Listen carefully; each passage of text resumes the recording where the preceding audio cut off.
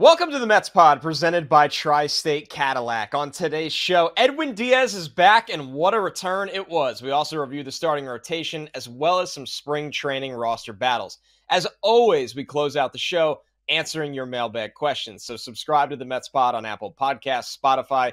You can watch every episode on SNY's YouTube channel or wherever you get your shows.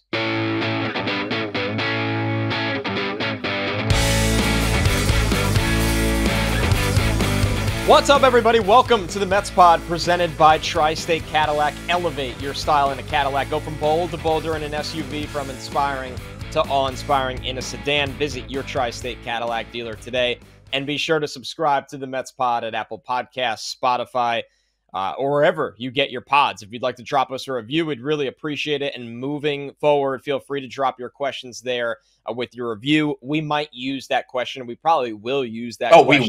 We will on use the that show. question. Yes, those are priority questions if you leave us a 5-star review. You can also watch the show on SNY's YouTube channel, and make sure you subscribe to SNY's YouTube channel there for a ton of great content. YouTube will also be another mailbag drop point from now on. So leave your questions in the YouTube comments below this video right now, and we will also look there to grab them for the following week's show. So people have been asking us, Joe, I don't have Twitter, how do I get you guys questions? And we kind of looked at each other and we're like, that's problematic. So we've come up with two new ways. You don't want to be leaving a review every week, so you do that one, and that one's guaranteed to be in. But we will be looking at the comment section from the previous week's YouTube to get more questions in. All right, to the Mets, Joe. What better place to start than the trumpets blaring down in Port St. Lucie for the return of Edwin Diaz, who struck out the side and looked like vintage Edwin Diaz. I think you and I, but that might have been our favorite moment of being down at spring training, is watching Diaz throw BP, really leaving guys like Lindor and Pete Alonso looking back at the dugout like, what do you want me to do with this? And no surprise, Joe, Diaz looks like he hasn't lost a step at all on the mound with his big return from injury. I mean, I got like a little bit of chills when the trumpets actually hit on TV. Yeah, it was a big moment for the fifth inning of a spring training game on March 11th. But, just being able to see him in game action, we knew, like you said, when we were down in Port St. Lucie, we saw him throwing live BP, and he looked just like normal Edwin Diaz. And we kind of forget that, yes, he missed the whole season with a catastrophic knee injury. Like, it wasn't just, some run-of-the-mill injury that just wiped him out for a few months. Like, the patella tendon that's a gross one, as you certainly know about during football. So just how hard he worked. Yeah, exactly. So, how hard he worked to get back. And he was close to getting in game action at the end of last year. And I think if the Mets were contenders, there was an outside chance you would have seen Edwin Diaz pitch. But instead, he got an extra few months of rest. And like you said, everything just looked normal. Fastball 97 to 98. The wipeout slider was making the Marlins hitters look silly. So just a really exciting day for Edwin Diaz and for the Mets, not just on the field waits what he will bring, but what he's going to bring just to the clubhouse. I completely agree, Joe. I think it's a great thing to highlight that when the Mets lost Diaz before the season even began last year, they really did, in a way, lose the heart and soul of the team. And there are so many layers to that with Diaz. He is one of the most beloved players in the clubhouse. When you talk to everybody, and it's everybody, it's players on the Mets, it's people that cover the Mets, it's the organization as a whole. I mean, there's a reason, Joe. They made this guy the highest paid reliever at the time before the free agency that year. They wanted Diaz to be a part of this organization no matter what. The dominance on the field, it speaks for itself. We don't really need to even go into that because we talk about Edwin Diaz's dominance every week on the show, and we're lucky we get to do that. But I do think in sports, what isn't analyzed enough anymore in this era of analytics, which is more quantifiable, is emotion. And I think with Diaz, there is something to the emotion of the ballpark at Citi Field when the trumpets blare. When the Mets get through 7 innings and know if they are in trouble in the final 2 innings, whether it's the 8th or the 9th, because we saw Buck really lean on him in the 8th plenty of times in 2022, that they have a guy that gets out of it almost every single time. And that, I mean, there just aren't many guys in sports that have that ability. And I think that it kind of spread a different confidence throughout this team in 2022 that they were clearly lacking in 2023. And I know what some people are thinking. David Robertson, before he got traded away from the Mets, really held the fort in the ninth inning for this team last year. And the Mets' problems were not closing games in the ninth inning, but we often talked about on this podcast the trickle effect that had, that the Mets had a lot of problems in the 6th, 7th, and 8th inning, and that they couldn't always get to David Robertson. Well, the plan was that Robertson would get to Diaz, and losing Diaz completely wiped away that bridge. So I think that if you want to be optimistic about the Mets, and I'm going to be honest, today's going to be a pretty optimistic show because the Mets have had a good spring training so far, and it needs to carry over into the regular season, and nothing is guaranteed, as we've learned over the years. But I think Diaz's return, Joe, it really can't be appreciated enough what it'll do for the entire dynamic of the team. I think in some ways we took for granted what Edwin Diaz did in 2022 and didn't quite grasp it until he was gone for all of 2023. And, when we had Trevor May on the show back a few months ago, I remember when we asked him about just the feel in the clubhouse when they knew Edwin Diaz was coming in. It was just like, yeah, we all knew the game was over. So there was just a different confidence that came with it, and not a negative towards David Robertson. Like you said, he did an admirable job filling in, but the players are just simply not going to have the same feel with David Robertson coming in the game as they did Edwin Diaz. So I think this is obviously a massive step for him, and it's going to make him, to me, a big difference on the 2024 season. It will. And speaking of, obviously the bullpen as a whole is a big talking point, and we will get there in a second. But I think before we do, we have to talk about this starting rotation that, we're going to be really careful here, right, Joe? That with spring, this is what I joked about, before, is that this is a podcast last year. Think about how high you and I were on David Peterson coming out of spring training, where nobody could touch him, and that didn't carry over into the beginning of the season last year. But the reality is, you want your players to perform in the spring rather than not perform, because if they weren't performing in spring, you'd be like, oh boy, we might really be in trouble for the regular season. And the Mets right now, their rotation, their team pitching, which has the lowest team ERA in all of baseball this spring right now at 2.64, they've gotten big performance. McGill looks really, really good, and McGill's a total wild card on this team because we've seen McGill have big-time performances. We've also seen McGill be a guy that he just can't go beyond 4 to 5 innings at a consistent rate. And let's be fair to Tyler McGill. It's not like this dude is 32 years old and we're assuming that this is just what he is. He is somebody that's 28, doesn't have a ton of big league experience. Let's see if he could develop into a little bit more, and if the Mets can actually develop some pitching. Severino, fingers crossed, because a lot of it is about health, but I don't have any questions about the stuff. This is not a dude that is a shell of himself when he was a great pitcher for the Yankees. It's about staying healthy. And then, obviously, we've talked about Adrian Hauser a lot before on this show, and he's exactly what we thought he would be. The rotation, Joe, I don't think this is going to be a top 5-10 rotation in baseball, but I think if they can find a way to be adequate and middle of the pack with the depth they've acquired, it totally changes the perspective of the team. They just have to carry over the spring performances, where in the regular season, you're going to be seeing lineups for second and third time all the time, and that's a big difference into that regular season. One of the funny things is it's going well. So naturally fan reaction is everyone relax. It's just spring training. Right. But if they were getting shelled, those same people would be like, see, I told you Luis Severino wasn't any good. But ultimately, when I look at how spring training is going, the results themselves don't matter a ton. Like, the ERA is great. Like, they lead the league. I think it's by over a run or close to over a run. So it's a significant gap. But I'm looking for the stuff. How do they look on the mound? And Luis Severino, like you said, stands out in a big way. Velocity is there. He worked hard on his changeup at Driveline this offseason. That pitch looks crisp.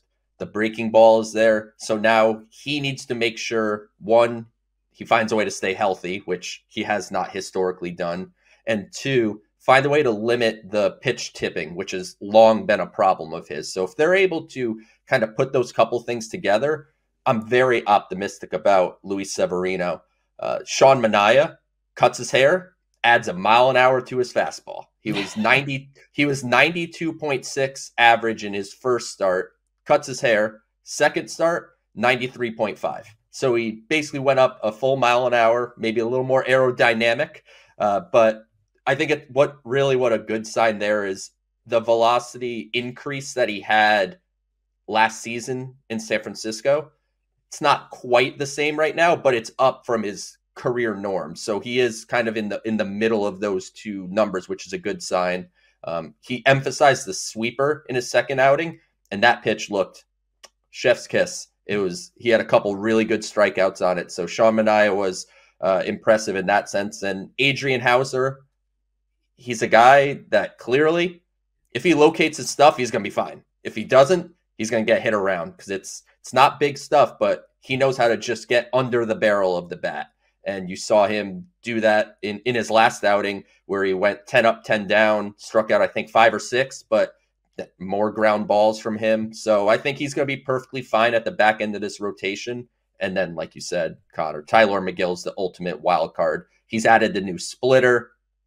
He's incorporated a curveball a little more this spring than he has historically. So maybe you're going to see him expand his repertoire a bit. And he's still young enough, like you said, that there could be more to untap with him. But yeah, they just need to find a way to not just carry over a 2.65 ERA into the season, but just not let the starting pitching be the downfall of the team. That's exactly it. You're trying to set a floor. And I think with all of these guys, it's about making their starts.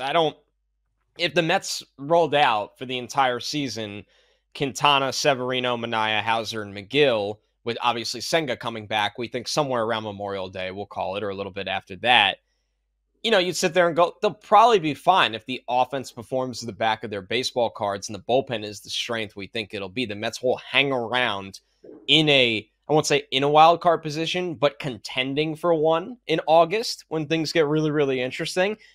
That's that, 84 win mark, we'll call it. The Mets will be hanging around. They'll be 3 to 4 games out of a wild card spot, you would say. But we know the reality is with all of that, health. And that's a really big thing for Severino, most notably.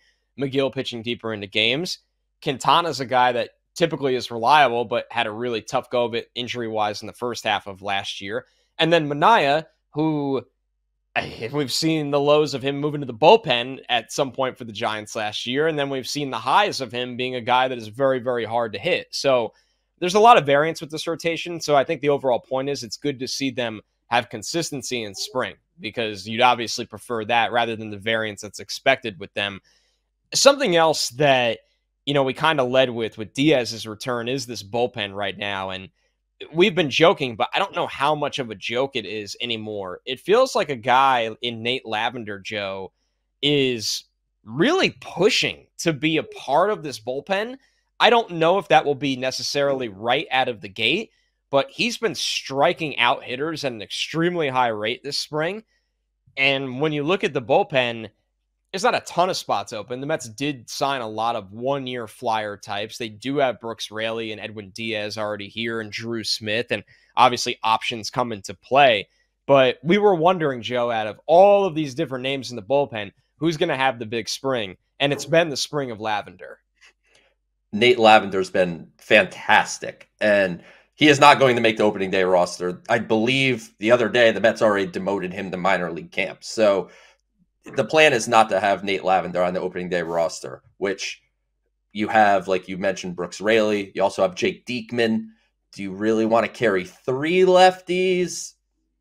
I know there's some reverse split stuff with Brooks Raley that maybe. The reality is at some point in time this season, we are going to see Nate Lavender on the team. He's not on the 40-man roster, so they don't have to add him until they want to have him at the major league level. Obviously, once you do that, that brings across all the options he has. But just to give you a synopsis of what Nate Lavender is and why he's successful. So he's a former 14th round pick, and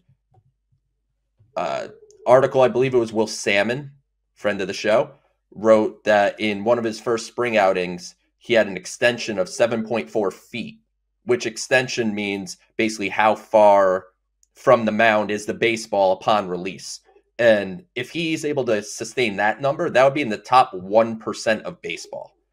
and his induced vertical break on his fastball, which we've talked about a few times on this show, that kind of gives it that riding motion. He's around, above average amongst pitchers. He's in like the 17-inch or so range, where 18 inches is considered to be good. So he's kind of just a touch below that. But that extension gets him closer to the plate. The vertical break makes it look like the fastball jumps a bit. So when he's throwing 90 to 92, visually for the hitter, it looks like 96. Like it just comes up on you faster.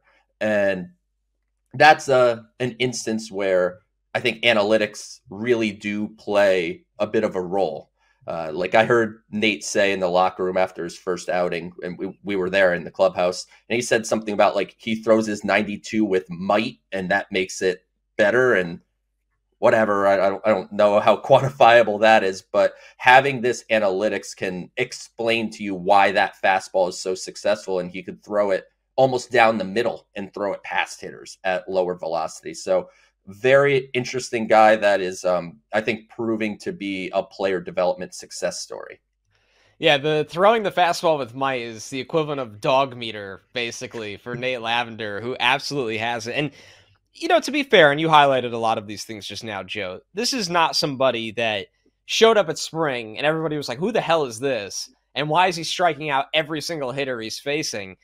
Last year, as a 23-year-old, between AA and AAA, I mean, he was striking out over 14 batters over 9, and you highlighted the stuff. So every level this guy pitches at, he is striking out hitters at an alarming rate. And clearly, since being drafted by the Mets, you called it a player development success story, 14th round pick. I mean, he is tapping into more and more to maximize his stuff and is a legitimate strikeout pitcher. And we talk about the lefties in this bullpen and how he's blocked at the moment right now, but the overall goal of the Steve Cohen era is developing your own relievers like this, so you're not getting to the winter market every single year and going, well, we need 1 year, $6 million allocated to a lefty because we just don't have anything in the system. The goal is that you have guys like this in the system at a high quantity, that one of them is going to hit and fill those roles. So you're allocating all of your dollars, keeping below the luxury tax at some point, to the big boppers, right? Because these little things do add up over time. I mean, you talk about 3 relievers over, $6 million. That could be a $20 million player right there. And that's the Mets' emphasis on pitching right now. And watching him this spring has been a lot of fun. All right, how about 2 guys that are a little bit more high-profile names? They did come into spring with everybody looking at them and focusing on them, and Brett Baty and Mark Vientos show. It feels like with Vientos specifically, we've seen the opposite field power in the spring that I think the Mets are praying that can carry over to big league, actual regular season big league games. And he's hitting the ball so hard. The other day, I think he went 2 for 3, and every ball was north of 100 miles an hour exit velocity. So this is what Mark Vientos does. This is what he's always done. Like what I'm seeing with him this spring is the Mark Vientos that I saw in AA, the Mark Vientos that I saw in AAA. Maybe part of that is he is facing some AA and AAA pitchers, but at the same time, just like we were talking about at the top of the show, it's better than the alternative of him not hitting them. So I'm optimistic about what Vientos is going to bring offensively this year, and I think the opposite field power, it just shows how strong of a kid he is. He could turn on a fastball on the inside part of the plate as well, but if he's a touch late, he is strong enough to just push it out the other way, and especially if there's some wind aiding, that'll help too, but he's a strong kid that can take the ball the other way with authority. And if the Mets give Mark Vientos a legitimate shake at this, where he's playing nearly every day at the designated hitter position, I don't see a world that he's not going to hit 20-plus home runs. And that's the goal. I mean, right now with the Mets, if you told somebody, hey, Vientos is going to hit 20-plus home runs, and he's never going to be a guy that hits 300, right? That's not what you're expecting, but does he hover around 240? Can you draw some walks? Can you hit 20-plus home runs? Can you be the guy in the majors that destroyed lefties in the minors and start to destroy lefties at the major league level? Because one of the Achilles heels of the Mets lately, the last couple of years, has been struggling against left-handed pitching. That's how you cement yourself a role with the team. And, on the flip side of it, I feel like what we've seen from Vientos in the spring, especially lately, it feels like the last week with the power and hitting the ball hard. I don't think it's been the same story for Brett Baty, Joe. It's not that he hasn't had hits, because he has had hits here and there, driving in some runs, laying down a bunt single, taking advantage of defensive positioning. But the harsh reality of Brett Baty is, if he's going to be a major league player for this team and the team's third baseman, he needs to hit the ball hard, and he needs to hit the ball gap to gap, and occasionally he needs to hit the ball over the wall, because he's not a savant defensively at third base. He's not a guy that we think is going to hit left-handed pitching this year. So that means he's going to have to show a little more power. I guess it's spring. I'm not overreacting, but you want to talk about somebody that you would have loved to see get off to a hot start in the spring, and Vientos is kind of holding his own in the spring. Mendoza said it. He looks confident. Everything he's worked on in this offseason is translating to the plate. A lot of the pitchers, the things they worked on in the offseason is translating to the mound. I unfortunately have not felt that way with Baty, and I'm really hoping it can get going in these next 2 weeks. So Brett has kind of flashed a little bit. He had that one home run. I think he hit that at like 111 off the bat. So it was a really hard shot. He hit 106 right off of Jacob Barnes's rear end, which I think Keith Hernandez called a Bohuckus or something like that, which in vintage Keithisms. But the reality with Brett Baty is, when he is right, he's spraying line drives, and he's a big, strong kid, so the line drives will carry. When he's not right, which we have unfortunately seen a decent amount of so far this spring, is he's just hitting the ball on the ground. And right, you're gonna hit ground balls. That's an unavoidable thing. But Brett Baty needed to emphasize elevating the ball, and maybe that's something that will get better. But I've seen too many ground balls from him this spring. So, contrary to Vientos, I'm not 100% sure how to feel about Baty heading into the season. And if, we're building a lineup, and I know we'll talk about lineups and stuff, I might put Brett Baty behind Mark Vientos and let Vientos bat ahead of him, depending on, the lefty-righty splits and everything. But Brett Baty he hasn't stood out yet this spring. It's not that he's been bad, but he just hasn't done what I wanted to see. If you're going to get out, I wanted the outs to be elevated. Fly out to right field. Don't ground out to the second baseman. So our last bit from spring training here, Brandon Nimmo, all the chatter around Nimmo is now where he's going to hit in the order. And he's been a guy that's been, it's Brandon Nimmo. He'll do whatever the team asks of him. He is the ultimate professional team player. He does it all with a smile on his face. And quite frankly, for Nimmo, there's been a little transformation. And Joe, we have been on the record kind of hinting at, let's see what kind of player he is this year. Let's just not assume he is a totally different player. But Nimmo from, about 2018 through 2021 was a guy that can hover around getting on base at a 400 clip. But he was never a guy that was going to hit you 20 home runs.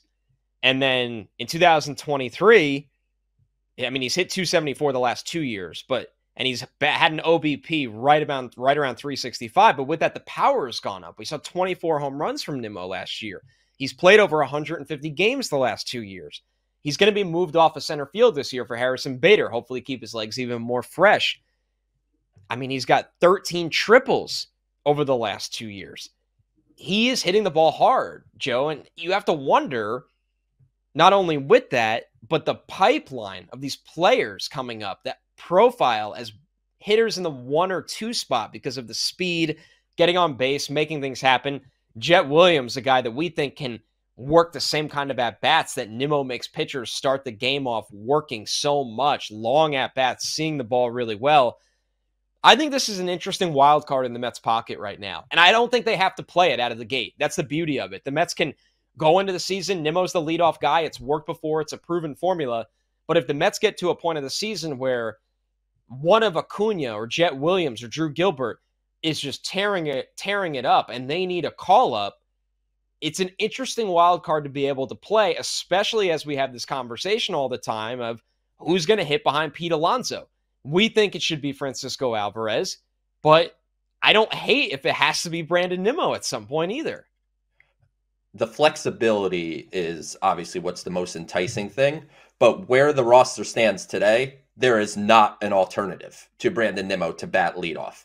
The reality is the guy at the top of the order, his primary objective is to get on base. And if you look at projections for the 2024 season, there is not someone within like almost 30 points of projected on base. Lindor's not that guy, by the way. That's the name I always see. That is not Lindor's player profile at all. No. I like Lindor in the 2 or 3 spot. Those are spots that I think Lindor profiles best. So to me, you keep Brandon Nimmo lead off, and like you said at the outset of your thought, Connor, see what Brandon Nimmo is this year. Is Brandon Nimmo now a 25 home run, 360 on base guy instead of a 14 home run, 400 on base guy? And sure, Brandon Nimmo doesn't steal bases, and I know there's a lot of talk about you need to bring stolen bases back at the top of the order. When you mentioned Jet Williams, I had tweeted that the other day, that when you look at Jet Williams, you look at Luis Angel Acuna, those are 2 players that have potential leadoff profiles, but they need to get here first. And they need to get here and show that they can handle big league pitching before you're already just thrusting them to the top of the order. Right. In a dream scenario, Jet Williams is like the epitome of a profile of exactly anything you could want in a leadoff hitter. He's a plus on base guy, and he could run and steal bases. So he's like the perfect blend, which I think would allow you to have Nimmo flex to the 2 spot, or like you said, maybe it's behind Pete Alonso. But where we stand now, I think, and Carlos Mendoza mentioned this, that right now when everyone's healthy, Nimmo's going to bat leadoff. So I think this is a bit of a future discussion, but it is something to keep in the back of our heads as maybe something that can happen where we have Brandon Nimmo now, and what we know him as previously may not be what he is as he heads into his 30s. There's no way to close out this open without mentioning the spring breakout game is in just a couple of days from now. It'll be March 15th. The broadcast starts at 6 o'clock. Gary 3 Apple. o'clock. 3 o'clock. That's my bad. 6 o'clock is the regular game. They do a doubleheader. Spring breakout, then the Mets play a regular game against the Nationals. So turn on the TV early. Gary Apple will be on the call. Jim Duquette will be in the booth with Gary Apple. Michelle Margot, of course, will be handling the dugout side reporting role. And our very own Joe DeMayo will appear on the broadcast. Who better to have on the spring breakout broadcast than you, Joe? I mean, I want to keep this. Number one, this is going to be awesome to watch. You are the perfect person to join this broadcast with all of the young talent. And I think this is such a great thing that baseball is doing, showcasing this kind of talent. What do you go into this game looking for? Because it feels like it's the classic, your eyes could be going in 30 different directions. Is there something that you want to center in on for this game when you guys are on the call? So first off, very grateful for SNY to have inviting me to join the broadcast to talk about these prospects. And to your point, Connor, I think the sport of baseball gets a lot of grief for things, sometimes warranted. But when it comes to growing the game, I think this is exactly what baseball should be doing. So it was a great idea to come up with it, which to, I guess, high level tell people what the spring breakout game is if you're not aware. The Mets will be playing the Nationals, and the Mets have a roster of their top prospects, and the Nationals have a roster of their top prospects, and they're going to play a 7-inning game. So what I want to see is, I want to see the guys I haven't seen yet. I haven't seen Brandon Sproat pitch. He's someone I'm very excited about. The stuff that I'm hearing about him down at spring training, already nearing that triple digit on his velocity that we saw when he was at the University of Florida.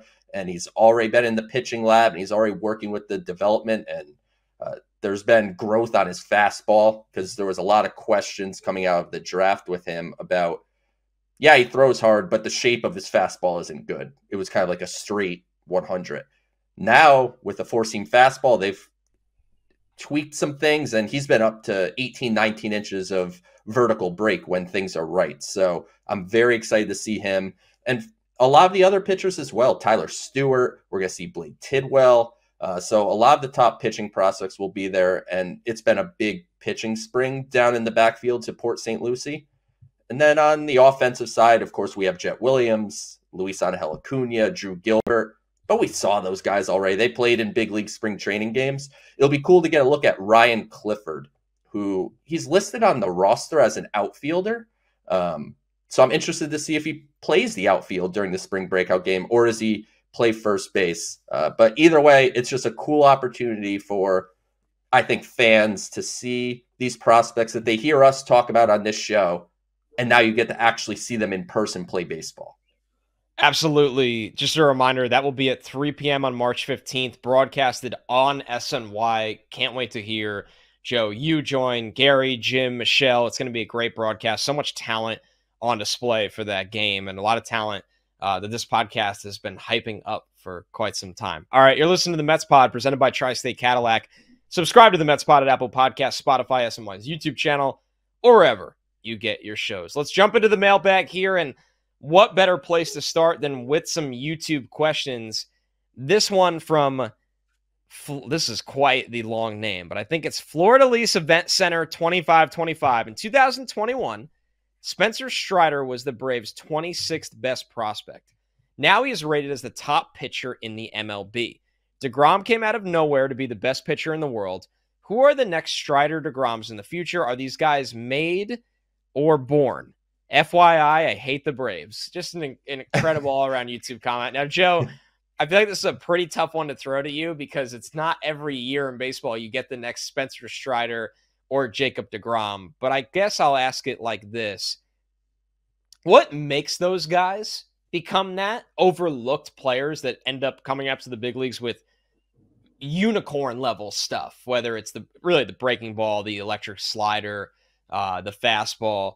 And is there anybody across baseball or in the Mets system that, listen, you don't have to call them Jacob deGrom or Spencer Strider, but we did talk earlier in the segment about Nate Lavender being a 14th round pick, and now he looks like he could be a high-end strikeout lefty. Is there anybody else in the system like that?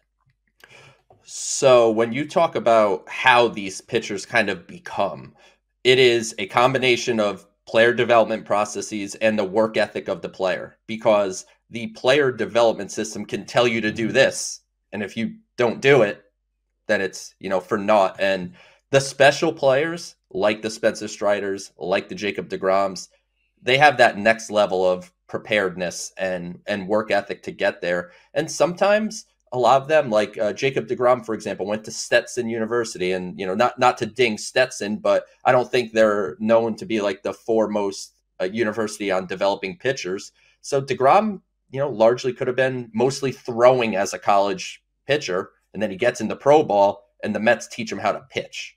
And you hear a lot of pitchers say that kind of old adage of you're a thrower, not a pitcher. And I think those kind of guys are very unique. To go in the Mets system, I would not put any expectations of being a multi-time Cy Young Award winner on anyone. And if you asked me just a few months ago, I would have talked about Christian Scott, because he is a guy that came from, a 5th round pick college reliever being turned into a professional starter. And his stuff is very unique on the fastball, the slider. He has a sweeper now too. So he has those 2 different sliders, which is player development, developed for him. And he has a split change to go along with it. Locates all his pitches. I know he's kind of hot on radars now a bit, but I think he's a guy that I don't even think we've seen the best of Christian Scott yet. I think there's even more to untap in him. And you and I spoke to him in Port St. Lucie, and you can attest to it as well. This is a guy that's ready for the information and knows how to adapt it into his game. It's so natural to him, I think, is the key. Him and Vassell, both of them, it's just so natural to them, which is fascinating that we're entering that era of pitcher that is so mentally invested into data and transforming the data into physical results.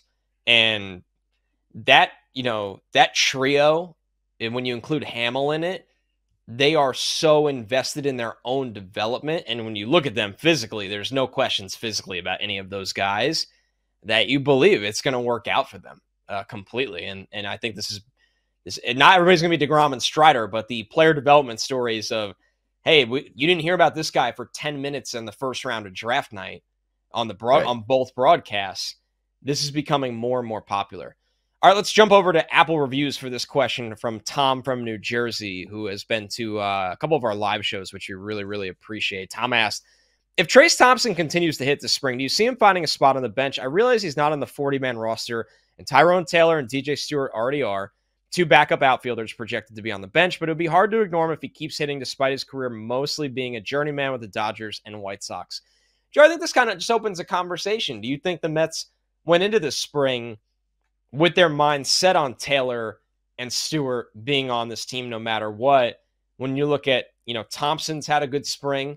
I've jokingly, but not so jokingly, brought up G-Man Choi having moments, and he's been a big league bopper before, and we might just need to, keep him chilling somewhere for when they play the Yankees. But in all seriousness, how do you look at what Trayce has done this spring in the outfield as a whole? So Trayce Thompson got off to a really hot start and was just hitting bullets everywhere. And it seems like the last week or so, his playing time has regressed, and it's getting more into he's coming in the middle of games. So I don't think Trayce Thompson has an opt-out at the end of the spring. I'd have to double check that. But if he doesn't, Voit and Choi. Okay. So if Trayce Thompson does not have that opt-out, then as unfortunate as it might be, it's probably better for the team for him to just go to AAA for a bit, stay off the 40-man roster. It's all a numbers game. And as far as just general competition on the bench, DJ Stewart having a minor league option remaining allows some level of flexibility. And when you go back to talking about I don't want to talk about the bullpen, but within the confines of the bullpen, there's a lot of relievers competing for a couple spots that a lot of them don't have minor league options remaining. So if they don't make the team, boom, they're off the 40-man roster because they go to waivers. And that can allow you to add a G-Man Choi, like you mentioned, if they want kind of that lefty thumper off the bench that's not DJ Stewart. It at least allows you that flexibility. Yeah, it's all about, figuring out the rosters and, I don't want to say how you manipulate it, but what cards you could play out of the gate. And guys without options, those are not cards you could play out of the gate to get cute with. I mean, there's just a reality that if you don't have them on the team, they probably will go somewhere else with a major league opportunity. So it's almost the equivalent in a sense of thinking you could just practice squad every player in the NFL. And then there's teams out there that go, we actually have a need for this guy. That's what's going to happen in baseball, especially with arms. Trayce is a really good one to bring up, Joe, because I do think there would be value to having him in Syracuse with not only the rate outfielders get hurt, but unfortunately the injury rate that the Mets outfield currently consists of with Bader. I know I brought up Nimmo playing over 150 games the last 2 years, but Starling Marte, I mean, it's a reality that you need outfield depth. All right, back to YouTube. Dude7650 asked, is there a hitting lab for player development as well? Or is it something like that unnecessary? So there is not a hitting lab. However, David Stearns, I believe he did an interview or talked about it with the New York Post, I believe. I could be wrong, but he talked about the pitching lab and basically said there is a space in there for hitters that over time they think they'll be able to get use out of it. The reality in the business of baseball is that pitching information is much more known and quantified than hitting. So I think from an analytical standpoint, offense is behind pitching. So I think that's in time, they'll be able to utilize that space for a similar type of action that they do their pitching development.